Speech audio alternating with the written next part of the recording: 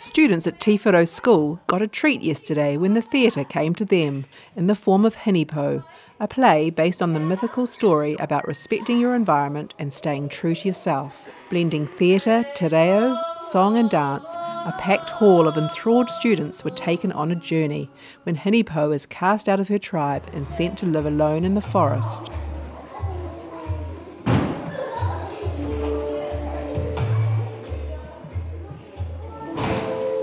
The play is adapted from the classic children's book written by Gavin Bishop and first published in 1993.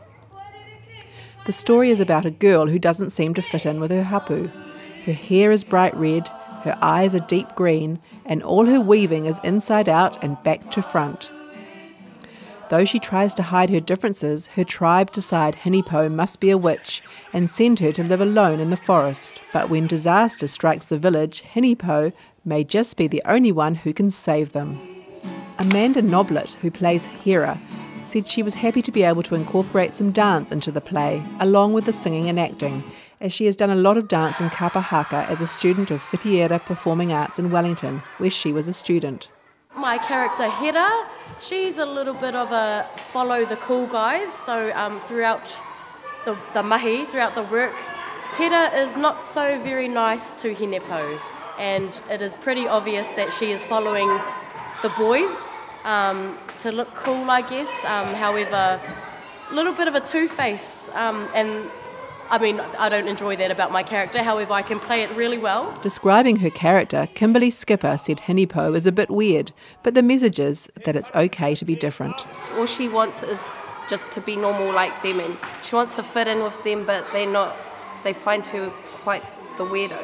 But it's okay to be weird. You can be whoever you like. You are one of a kind, just like Hinepau.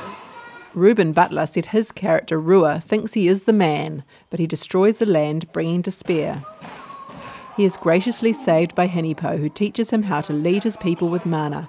There is a message to be yourself and to look after others and the earth and sea, he said. Today I played Rua, who is a overprivileged young Māori male who's next in line to be the rangatira. He obviously thinks he is the man and is not the man. So he goes to cut down a tōtara tree without doing a proper karakia with a tohunga, in turn destroying all the land in the whenua, bringing despair to the people and to the whenua.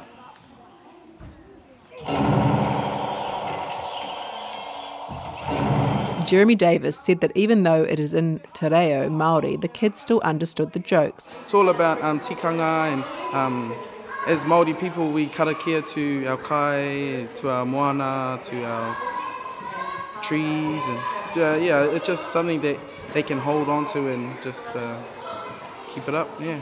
Hinepau is produced by Taki Rua, New Zealand's oldest Māori theatre company based in Wellington.